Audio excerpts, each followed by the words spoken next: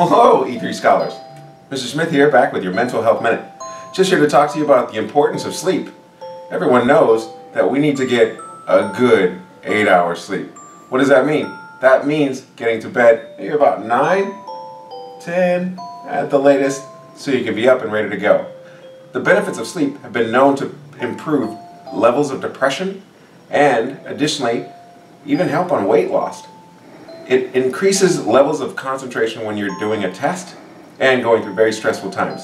So throughout the day, you may want to feel, like you want to take a nap.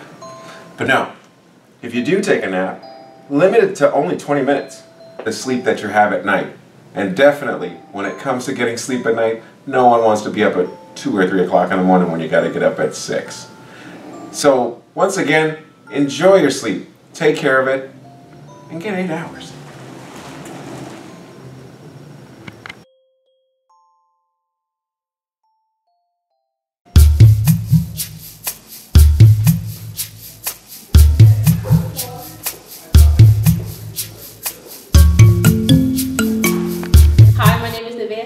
I'm BSU President. BSU stands for Black Student Union of 2018 and 19. So first we're going to give you the definition of Kwanzaa.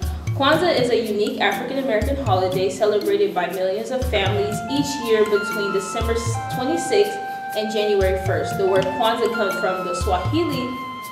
The word Kwanzaa comes from the African American language Swahili and means first fruits of the harvest.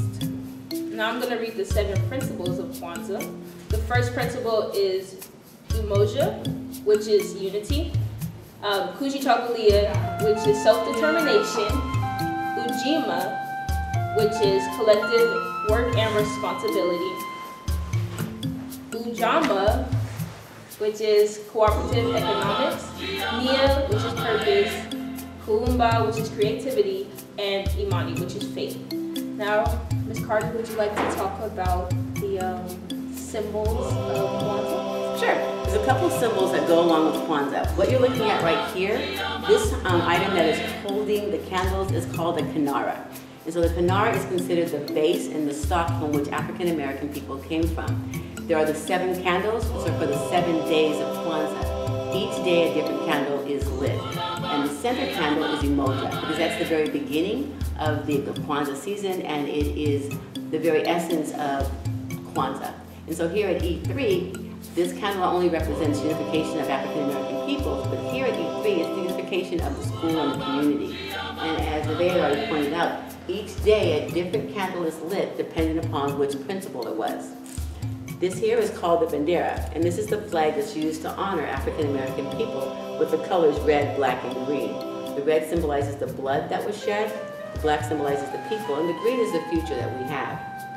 Also, this kinara is held on what is called an MKK.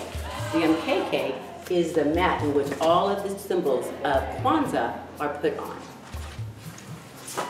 And then again, as Nevaeh had mentioned, it means the first season, the fruits of the season, all of that. You'll see a table for Kwanzaa just filled with fruits and vegetables. So as you walk around for us, you'll see we have tables and there's corn and there's oranges and apples and all of that. Because again, just realizing that the labor that went into producing this food was, in our country, was done on the backs of African Americans.